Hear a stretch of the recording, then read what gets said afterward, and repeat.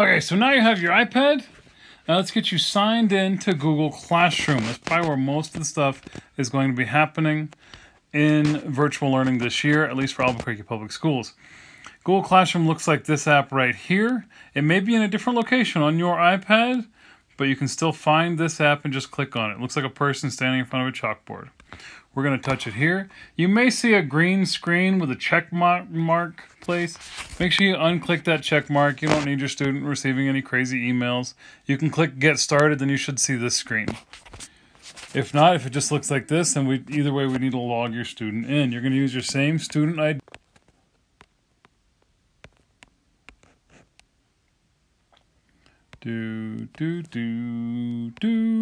With the at aps.edu if you're in Albuquerque Public Schools.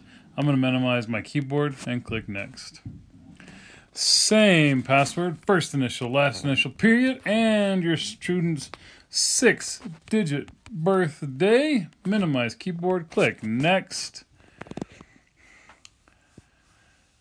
We are signed into Google Classroom, and you'll probably see an invite to another Google Classroom they can join.